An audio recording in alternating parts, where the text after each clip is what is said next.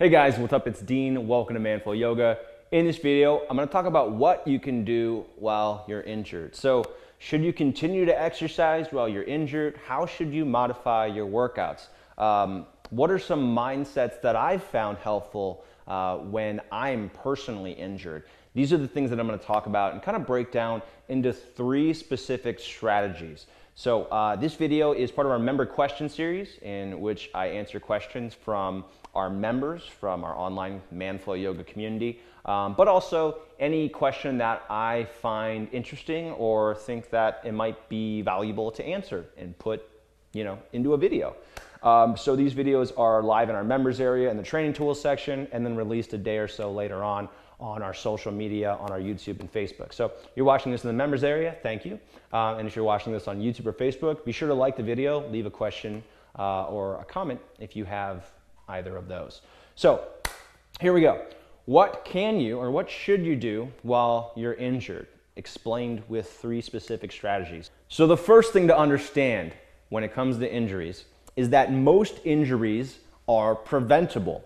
And because of this, you can do certain exercises to help strengthen the weaknesses that cause the injury in the first place.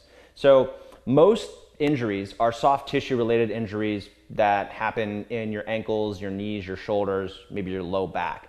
And they're completely preventable with the exercises that you do. So usually if you have, a knee injury and it's not caused by like a high impact injury, if you're not, an NFL running back, for example, then the knee injury was caused by an imbalance or a weakness either in the muscles connecting to the knee or the muscles that support the knee. So usually that's the hips, the ankles, or your core.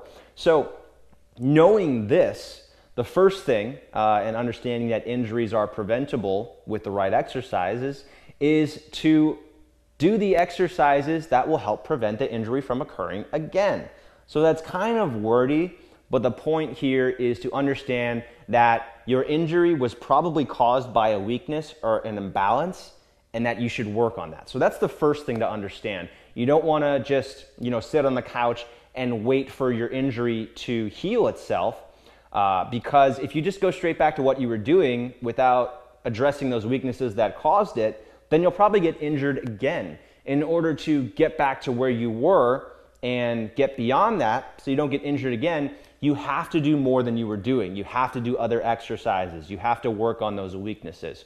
So that's the first thing to understand is knowing and understanding that your injury was probably caused by a weakness which you could have done something about. Number 2 is you don't want to stop working out entirely.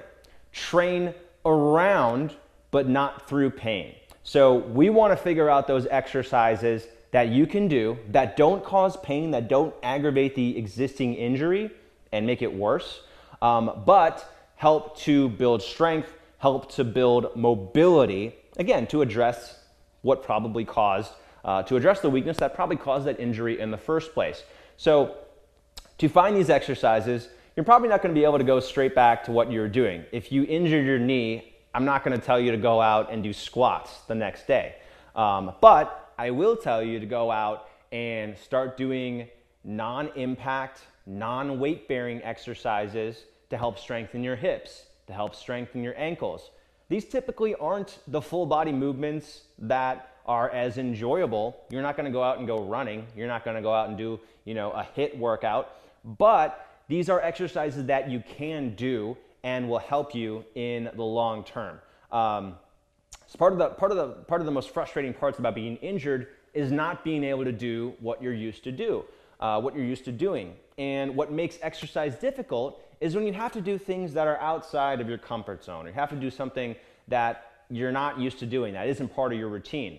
And so even though it's difficult to get outside of that routine and to do new exercises and to have a new format to your workout, it's still something that you can do. So I really want to encourage you to again understand that you can use this time to work on those weaknesses. You just have to figure out the right exercises, and that's going to take some personal research on your part. You might have to use something like YouTube. And again, it's not going to be full body movements. You're going to be working on specific muscles or specific muscle groups. in a way that doesn't aggravate that injury. So it's not going to look like your typical workout, but it is going to help you still. You just have to figure out what those exercises are. And it's also going to take some trial and error to figure out what hurts and what doesn't. But the bottom line here is to not stop doing your workouts entirely, just to figure out what you can do without pain. All right. And then number 3 is to shift your mindset.